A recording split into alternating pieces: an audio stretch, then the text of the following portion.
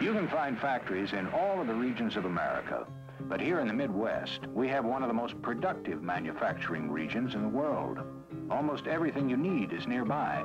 Transportation, big industrial cities, millions of men and women to do the work, and raw materials. But productivity is only part of our story. Those of us who live here face some special problems that the rest of the nation should be thinking about too. But let's start at the beginning, raw materials. One of the most important is iron ore. The Mesaba Range is one of the greatest producers of iron ore in the world today. At the turn of the century, the iron mining really started on the range, and it was in the red ores, the natural ores. It's just the last 15, 20 years that we've gotten into the magnetic taconite, and that is the backbone of the Mesaba Range right now.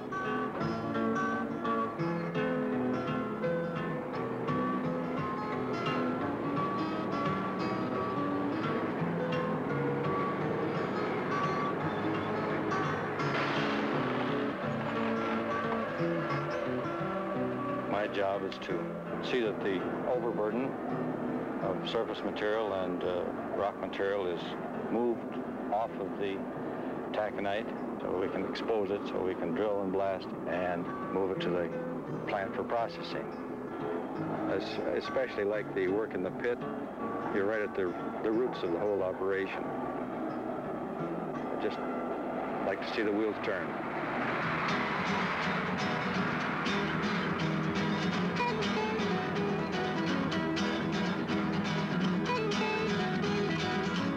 Taconite is a hard, iron-bearing rock. It's shipped to Duluth and Superior in Minnesota and Wisconsin, and from there the ore is transported on the Great Lakes boats down to the steel mills for consumption as raw material in steel making.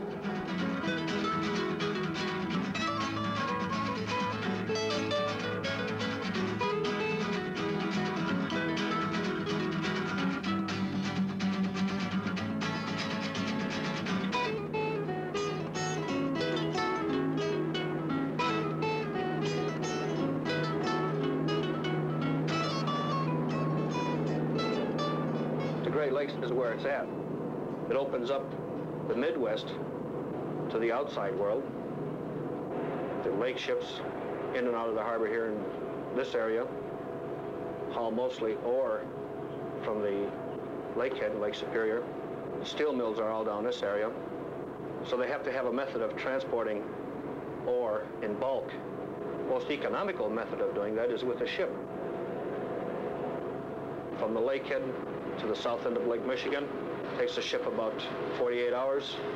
So every fourth day, they're back down here with 20,000 tons of raw material. The ore pellets, the coal. Midwest is where it's at. I'm a captain on a ship and a pilot. Piloting is with reference to landmarks. You know the object. When you drive a road so many times, you know what's around the next turn. You see a light, and you get sort of a gut feeling, if you're too close, you say, because you take a ship worth, what, $6 million? Cargo, maybe same area, about as big as the river. It's sort of an accomplishment. Get that thing through successfully without any damage.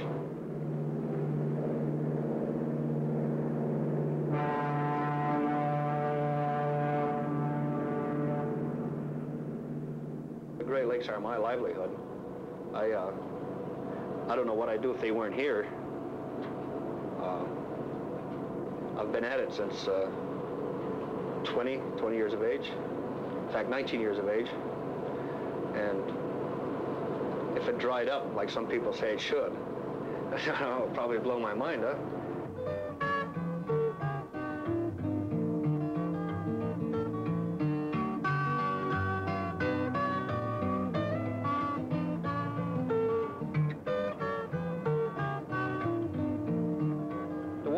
Here is a very good means of transportation for getting materials, raw materials to a steel mill or any other industry which requires a lot of raw materials.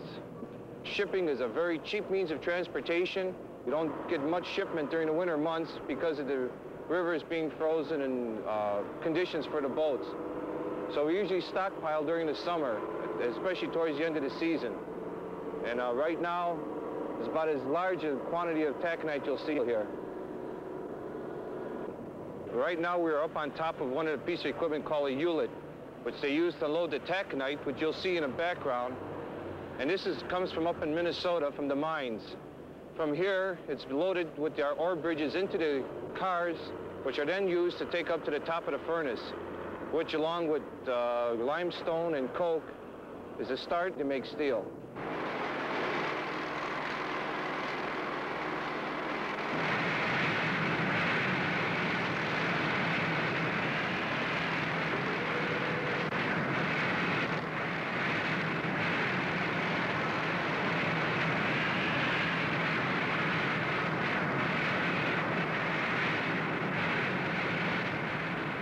What you're seeing is just molten steel or iron coming out of a furnace.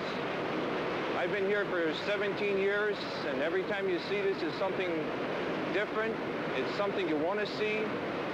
Sometimes you don't want to see. There's danger, there's precautions have to be taken, but yet it's always an amazement how much steel can come out of a furnace and to come out and flow like water. It's like watching water run over a dam. It's a condition that's hot, hard, tedious work, yet you see something like this and you know that after all this work, it's all coming out and it's just money in the bank right now. This is what you're seeing right now is a very, very basic, you could say the infancy of steel.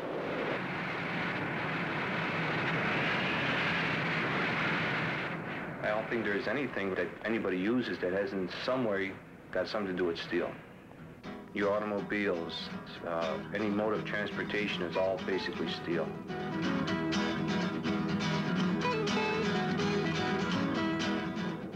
In the course of my work, I spent a lot of time driving around the Midwest. I guess the thing that really impresses you most is the flatness of the land, the expansive sky. I think it had a lot to do with the way this part of the world developed, that the fact you could lay a railroad track across it very easily, or a road. The land has been crisscrossed by a series of transportation systems. The first was the river system, Mississippi, the Ohio, the Illinois River, all passed through this part of the world. Then with an explosion of growth, the railroads came in the 1850s, and it's spread its tentacles out into the land from Chicago, tapping the farmland and its riches. Then the manufacturing really came in. So what developed was a pulsing rhythm of the factories, especially around Chicago, but then later spreading to Cleveland and Detroit and the whole Great Lakes crescent. Practically all of the gasoline automobiles constructed in this country in the early 1890s